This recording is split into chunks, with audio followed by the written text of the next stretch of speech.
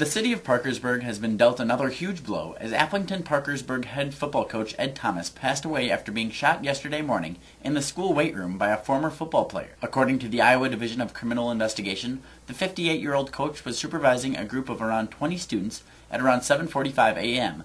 when 24-year-old Mark D. Becker of rural Parkersburg came in and shot Thomas several times. Several reports say Thomas was shot in the head.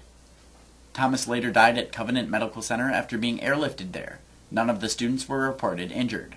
Many students, friends, family, and community members gathered last night at a vigil honoring Thomas at the Parkersburg football field.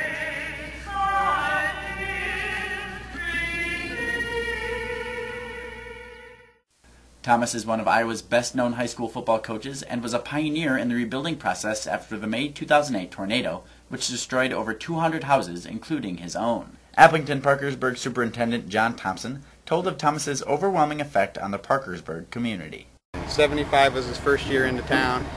He's been an icon in our community ever since.